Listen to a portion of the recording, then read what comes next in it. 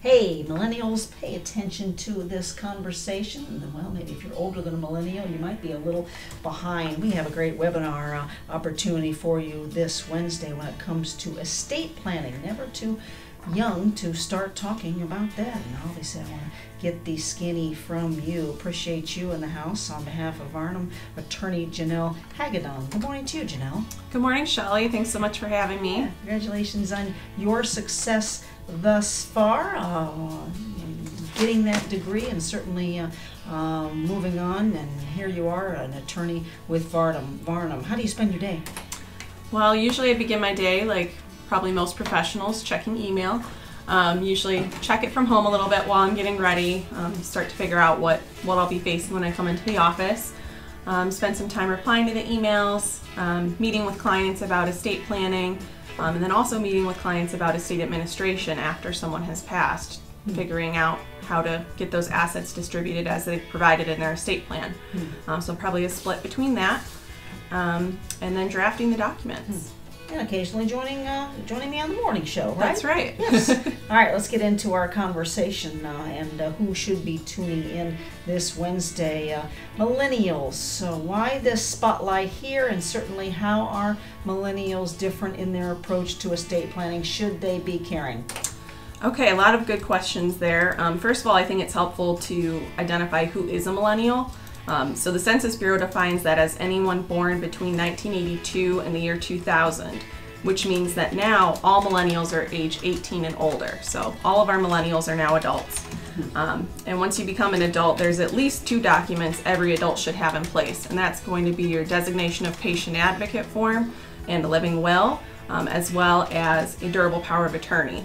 So that first document there says, if I'm unable to make medical decisions for myself, who do I want to be making those decisions for me? And unless you have that in place, it's going to be the probate court who decides that. For the durable power of attorney, that's who can make legal and financial decisions on my behalf during my lifetime. So it's super important to have those 2 documents in place once you turn 18.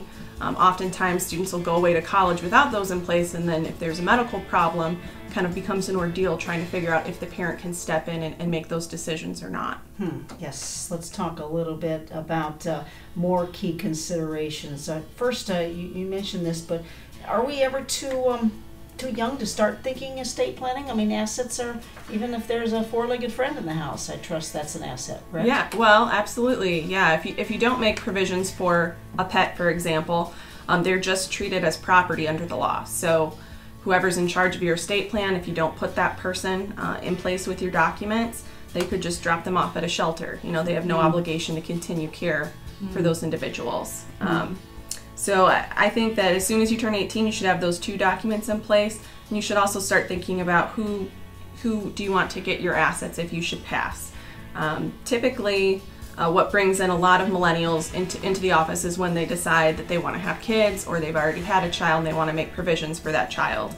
But if you don't have kids, then you may want to still make provisions because there may not be an obvious person there to take your assets when you're gone. So you might want to make provisions for a pet, for other family members, or you might want to make contributions to charity. A lot of millennials are choosing to give to the causes that are most important to them.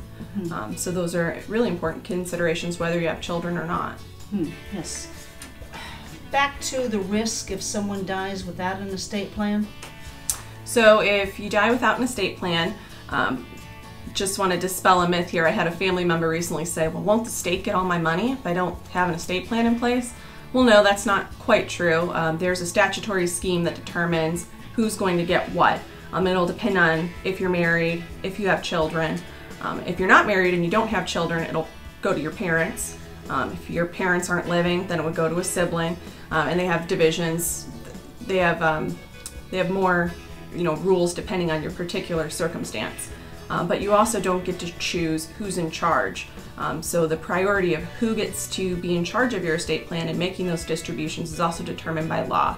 And if you're unmarried and you don't have children, then it would again probably be your parents who would decide that, and they'd be dealing with the probate court and trying to figure out how to make those divisions. Yes, you have a way to help this Wednesday from noon to 1. What's happening? I'm hosting a webinar with my colleague Rebecca Rock. Rebecca is an associate in the Ann Arbor and Novi office for Varnum. And we'll be talking through some of these key considerations for estate planning for millennials. We'll be talking about pets, as you mentioned. Rebecca's the expert in that. We'll be talking about student loan debt and whether or not you have to worry about it when you pass away. Will your parents be having to pay off your student loans if you should die before they're paid off? We'll be answering that question. We'll be talking about what life experiences have shaped millennials' approach to estate planning. And we'll be talking about the basic forms that you should have in place and some of the more sophisticated planning techniques you can use as well. Obviously, there will be opportunities for follow-up once the webinar is over and done. Yeah, and actually during the webinar, you'll have the option to submit questions to us. So we'll have our presentation and then after that, a Q&A session. But if we don't get to your question during the presentation, we'll be sending some follow-up through email with an answer to your question. Yes. What is the first step for millennials listening, or a parent of a millennial that needs to happen with an estate plan, somewhat in review? The first step would be deciding, what your goals are. Most millennials aren't particularly motivated to just transfer wealth for the sake of transferring wealth. They want to help the next generation avoid some of the burdens that they've faced, including student loan debt. So they might want to decide to hold funds in trust for their children's lifetime and then permit them to use them for certain important experiences such as education. So you need to kind of figure out what your priorities are and what your goals are. Then you'll want to identify your assets and make an appointment with an estate planning attorney to talk about it further. Yes, and with like any medical personnel, financial personnel, estate planning is somewhat of an ongoing relationship. Yeah, absolutely.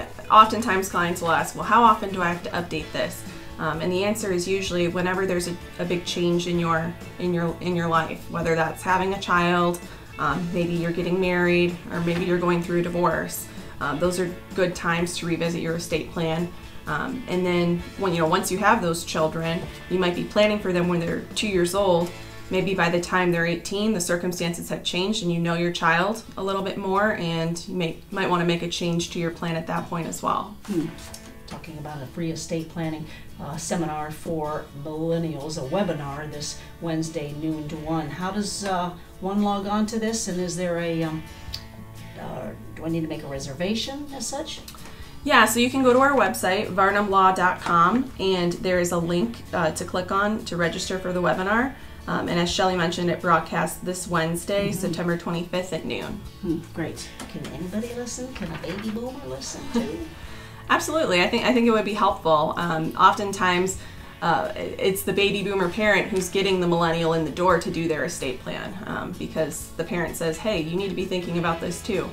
So I think it is important for parents to listen to, and maybe you'll gain a little more appreciation for your millennial child or your millennial relative as well. How old is a millennial these days? Millennials are going to range in age from 18 to about 37. Ooh, didn't make the cut. All right, one more time. Free estate planning for millennials. Website? VarnumLaw.com. Been hanging out on your Varnum deck of late? Oh yes, actually, just last Wednesday. We had an event last Wednesday, a client party. Yeah, I know. You are all very involved in the community as well. Thank you, Janelle Haggadone, Varnum attorney, hosting a free estate planning. Get her done. Thanks.